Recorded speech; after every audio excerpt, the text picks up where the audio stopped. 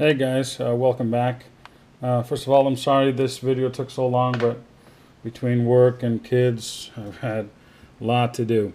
So today we're going to talk about upgrading the AT10 from Radiolink. It's actually easier than the AT9. The only thing you really need to do is copy a bin file, the upgrade file that the Radiolink has on their website.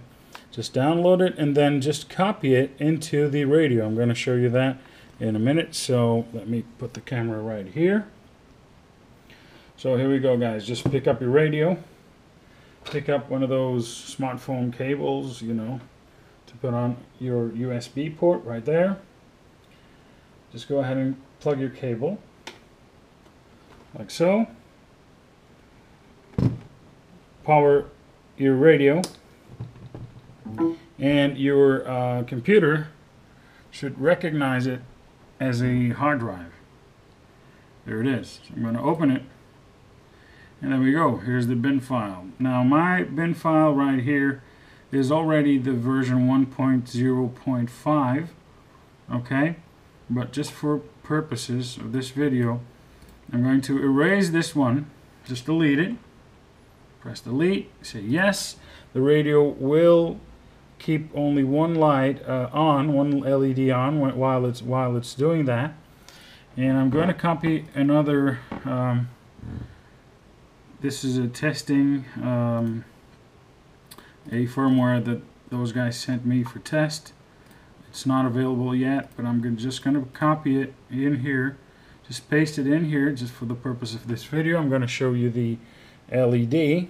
They're blinking red and green. I'm going to paste it, and as soon as I do, it will keep a solid green, or sometimes it's red, while it's copying it, as you can see right there.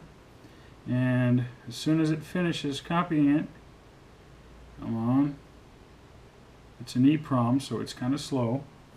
So it's done. As you can see, the radio starts blinking again, so you just power cycle your radio, turn it off, power down, take your USB cable out and just plug it on again, and there you go. The new version, the new firmware. I'm just going to reverse everything again just so you guys can see that it actually works. So I'm just going to plug the USB cable again. Bear with me. Okay, here we go. Power the radio. Computer recognizes it. Open the folder. Delete this one that I just copy it into it. I'm going to press yes.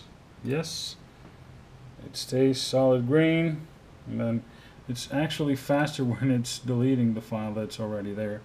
Just go ahead and select the version 1.5. that you can download from their website. Just copy, paste it on the actual drive, paste it, solid red, and almost there.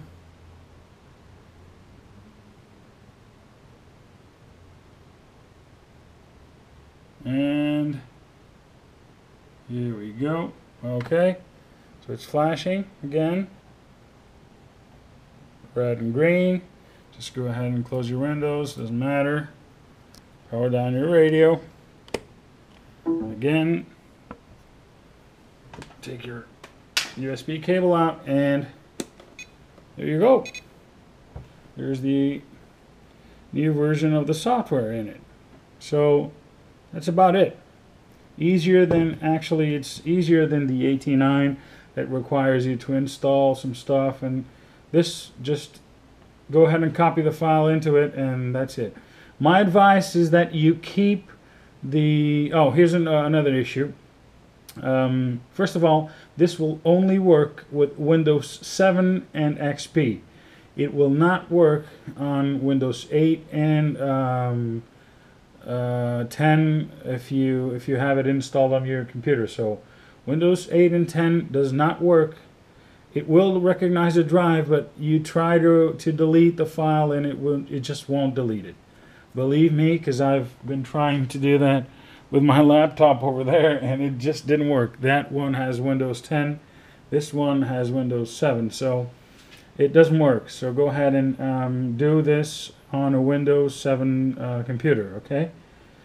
And some other advice that I'm going to give you is that do not actually delete for all of you guys that got version 1.03, I think, don't delete it, just copy it outside, just, you know, just in case anything goes wrong or something goes wrong with the something's wrong with the upgrade file or the bin file, the new bin file. Just go ahead and copy it and save it, because you know, you never know. So this is it, guys. Easy peasy, the procedure of updating your AT10 from Radiolink. Stay tuned. Some more videos are coming up on how to configure this one up with a NASA light that I got over here. This is a version 2 NASA light. It was a version 1 upgraded to version 2.